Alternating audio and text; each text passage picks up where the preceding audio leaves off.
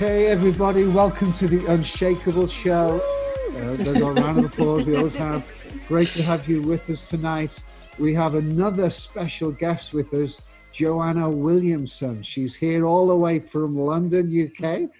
Joanna is the co-founder of One Rock, which we'll talk about in a minute. She also is the founder of She Lives. She's an academic, a lecturer, and a friend of us. So it's great to have you with us, Joanna. Tell us about yourself and a little bit about One Rock and She Lives.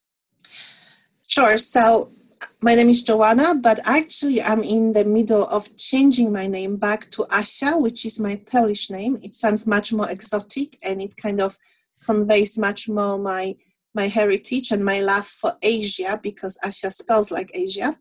And I'm a founder of One Rock with my husband. We do leadership training, mentoring, and coaching. We run 1-year programs, which we have also renamed. Hey, it's a season of renaming, new season.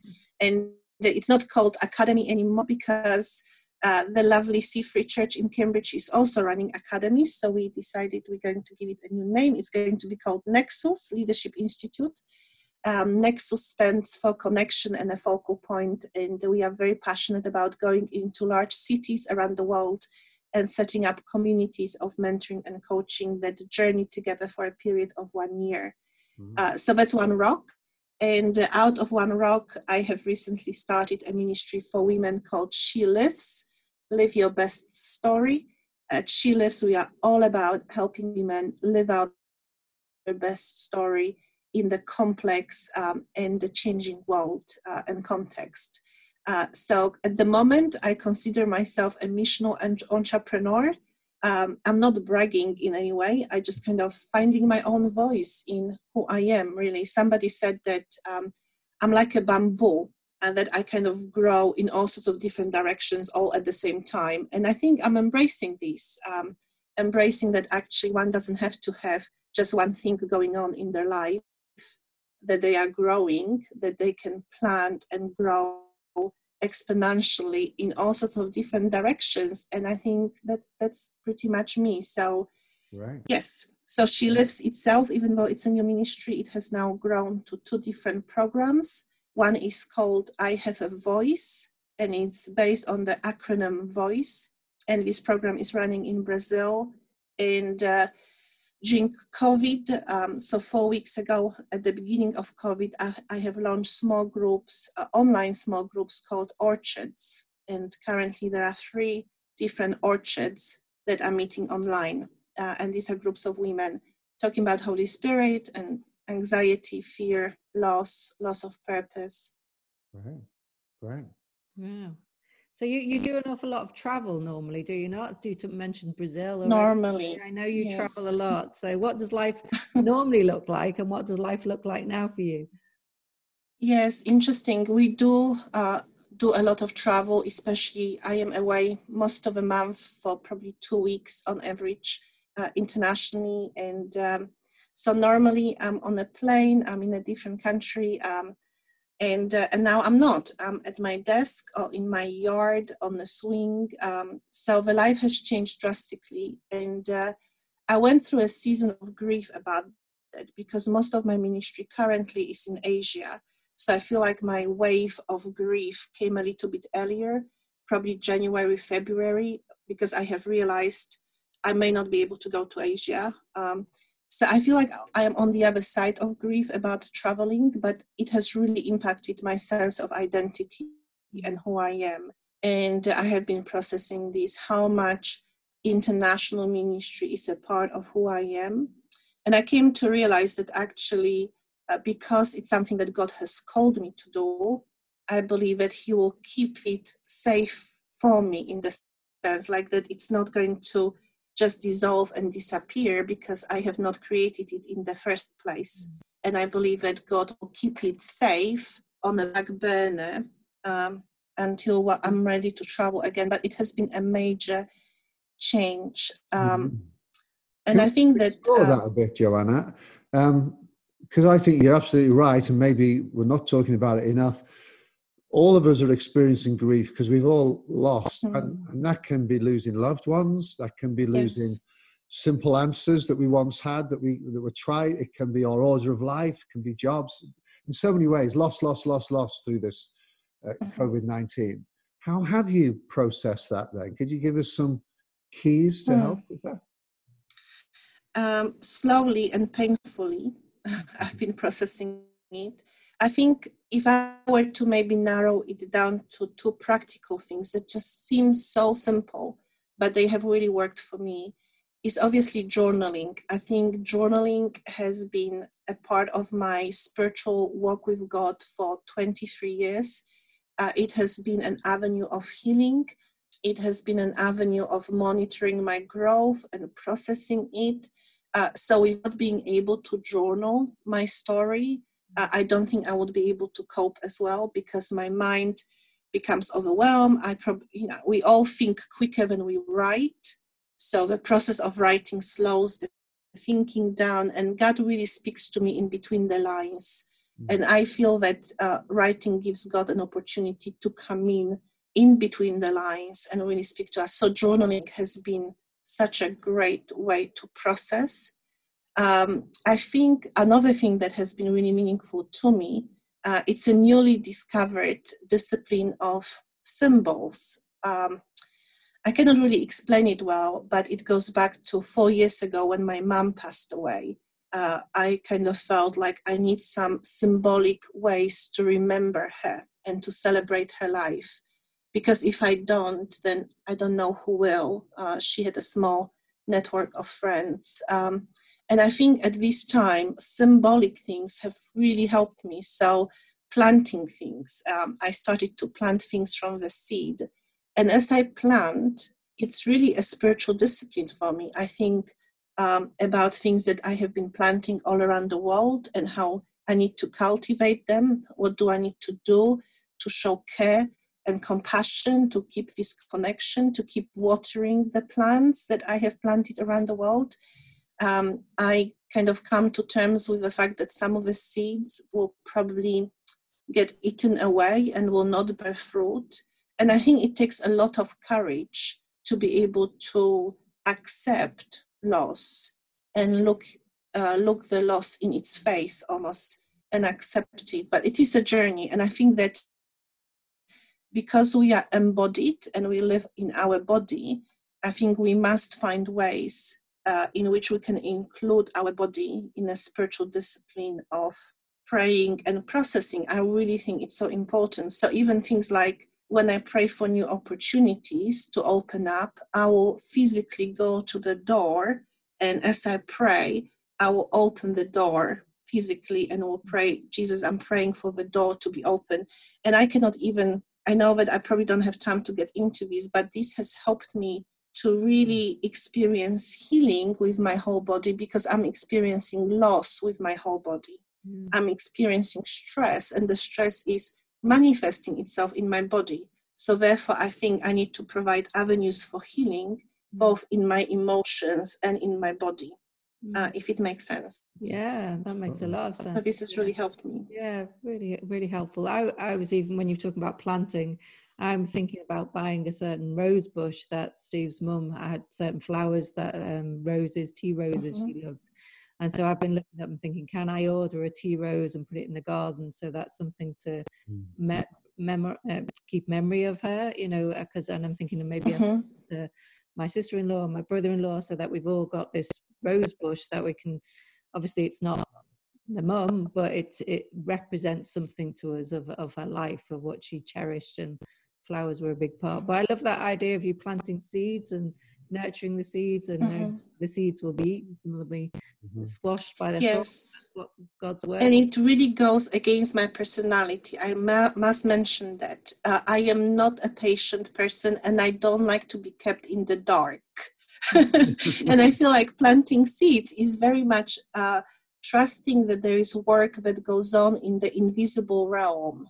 And I think we, especially as Christians, we want to exercise the prophetic. We want to exercise the discernment, because this is what the Spirit brings into our lives. So we are constantly trying to look into the unknown and look into the darkness and make meaning. We are meaning-making beings. And And I think the fact that I have chosen to plant seeds as opposed to fully grown plants, for me is also a discipline of trusting, Lord, I don't need to be constantly redigging things and constantly looking into tomorrow, trying to work out what is hiding in the dark, because God is in the invisible and he's working in the invisible, and I just need to trust it. Yeah. And it's been a really amazing experience for me.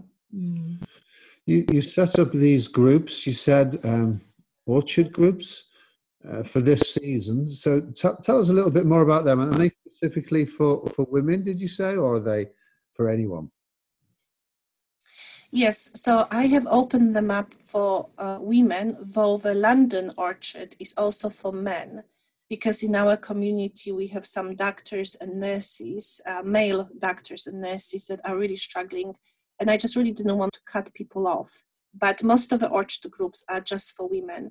And the idea behind that is really to connect with, this is how I talk about it, to connect with the power of the Holy Spirit, to abide in his presence, to experience his peace, and to live fruitfully in his purposes.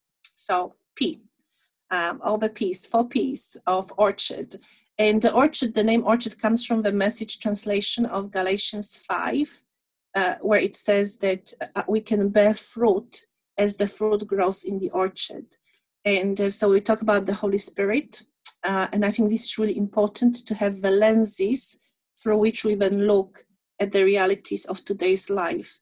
So we talk about anxiety, we talk about fear, we talk about the sense of loss. We've been doing it for 3 weeks. We are still talking about anxiety. It has been incredibly helpful, just a simple thing, looking at the definitions of fear, anxiety, and worry, and because we tend to lump them together, but kind of understanding how different they are, biblically different as well, I think, will help us, I believe, to find the right cure or medicine to apply to the condition once you understand the condition. So it has been really amazing conversations about, for example, how we fear. From a biblical perspective, we can probably, we cast out the fear. And fear is much more manageable in a way because it's much more concrete. Fear of spiders, fear of flying. So the moment the object of fear is removed, the fear also dissipates. But anxiety is slippery. And I genuinely don't think we can just cast out anxiety and say to somebody, hey, don't be anxious. I think from a spiritual perspective, anxiety is more as a stronghold. It functions as a stronghold. It's much more embedded in our life. It affects our life much more. And that's why it's much harder to dislodge. And then worry, interestingly, in the Bible, in the biblical Greek, it means to separate and divide. But in Oxford Dictionary, it means to choke by ripping somebody's throat. And I think that's really kind of quite interesting for those of us who experience worry. I think we can relate to the sense of choking. But we want to have honest conversations about these matters, but always in the context of God's power, Holy Spirit power, presence, peace, and purpose. So we had some great conversations, especially with Orchard Rwanda. We have a group of women in Rwanda that are post-traumatic, that have post-traumatic symptoms after the genocide. The 2 girls that are mentoring, they both have lost, apart from one sister, they both have lost their families in genocide, often witnessed the genocide, and they feel like they have never really had an opportunity to process it, both in society, where I think they were told, and maybe rightfully so, I mean, it's really difficult to judge from our comfort, from the comfort of our seats here, but they were told not to go back to the graves, not to, even the president himself didn't go to the graves because he felt it will evoke some sort of anger and desire for revenge. So they were really told to move on quite quickly because people were afraid that then there will be revenge. But then I think in churches as well, so much theology is around you just don't have enough faith if you experience fear. And I think we really need to go against it, because it's not teaching, I believe. And we can see that it's very much a part of our human experience, and we have to have the courage to deal with that. And yes, I'm sorry, I don't want to preach, but I'm really passionate about that. Because just one last thing on it. Having said that, that fear and anxiety are a part of our life, and we should not condemn people for having it or judge them for the lack of faith, I do believe that we can be healed from mental health issues. I've made it my personal mandate, because I've been thinking about it so much, how often we pray for physical healing, and we believe that somebody can be healed from cancer, right? Or can be healed from something. But when it comes to mental health issues, we just kind of think, well, if I can just manage it, if it can just get better. So if somebody has got depression, people are often afraid, oh, now you are set for life because you have developed some sort of neural pathways, and you will always be vulnerable to falling back into depression. But I don't want to dismiss these, but I want to believe that the healing of mental health is also possible to the extent that we believe in a physical healing. Right. Super. Well, fascinating. The work that you're doing. Yeah, it would be good to hear more from you. I mean, are there any books or anything that you'd recommend for people who are listening today? Are there things that you would, people could look at if they want to know more? Could they join a group, or is there things that they could help them? Interesting. So in terms of orchard groups and talking about anxiety, I would have to probably think about that. Because I think like at the moment, I'm just going back to my experiences over the years and the stuff that I have read. So surprisingly, I haven't been doing any fresh research on it. So I need to probably go back to some good books. But if I can recommend other books that have helped me and build up my faith, then I would definitely say the lives of other missionaries and great men and women of God. Something that we are really passionate at One Rock is telling the stories of other great people. And I have been reading and rereading the story of, I even have it here, the story of Hudson Taylor and Inland China Mission. And I wrote a biography about Hudson Taylor before, but now I am reading it from a very different perspective. And for me, at the moment, it's a lifesaver, because the fact that it took him 5 months to travel to China on a boat, in a lockdown, so to say, the fact that then he had to come back from China and he was struggling with illness for 6 years and was told he will never be able to go back to China. The fact that he did so much with so little, and the conflict in the team, and just sometimes, the people that the backbiting, and it's just absolutely incredible stories. And I think that what keeps me going during this time are the stories of these people, how they overcome.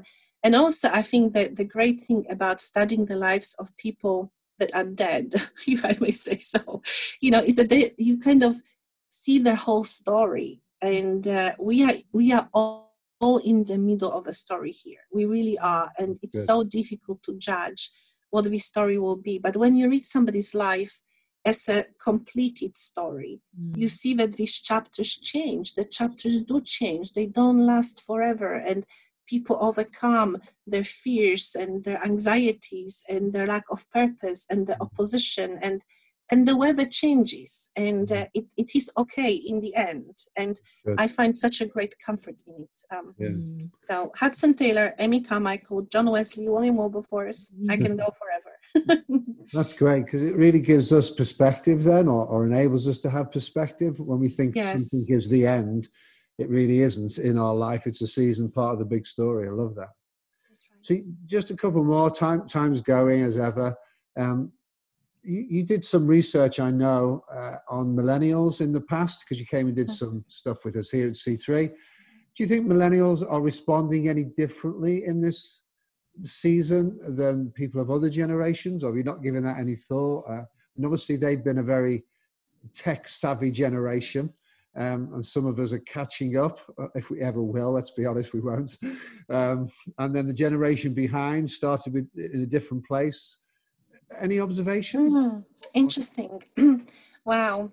It's great that you presume that I'm so deep, you know, and I can just sit in my garden and think about all these things. So we do work a lot with millennials, and I think it's just been really interesting to observe from a London perspective, first of all. So our church that is full of older people has actually grown quite a lot in numbers. But it has been harder in many ways to engage younger people in our context online.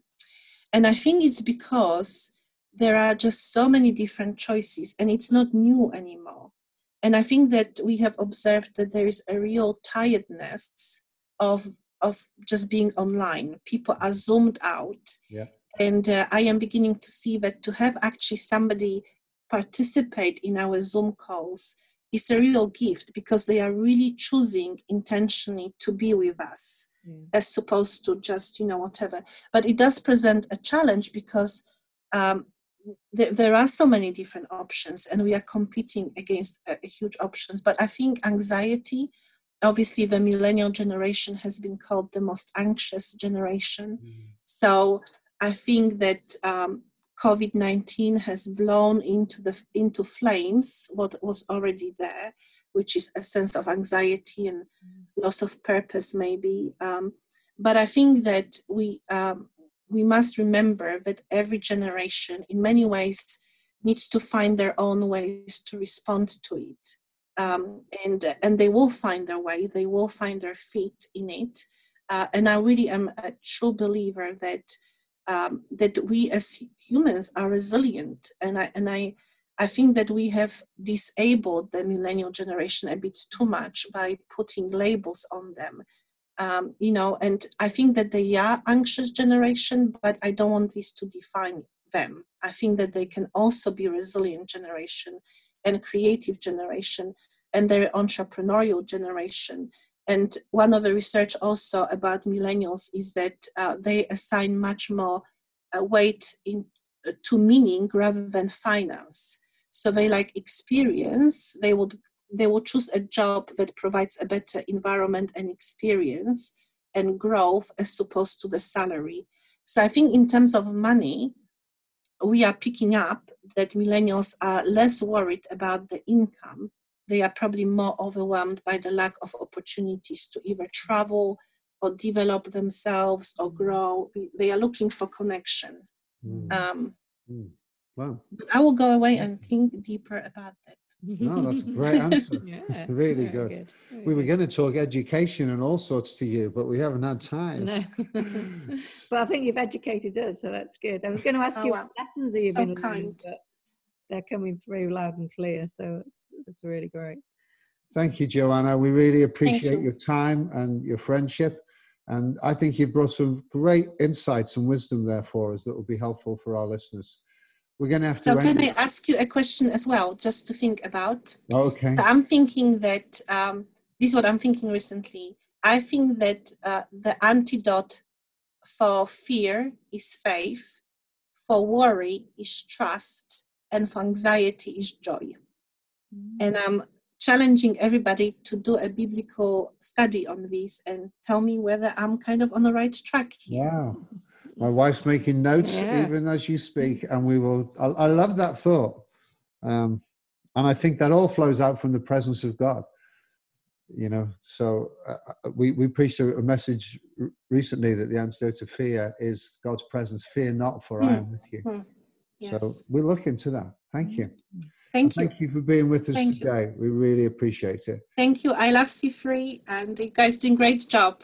Thank you. And we finish as ever by saying our little phrase, but we mean it. We are C3 wherever we are. We love you guys.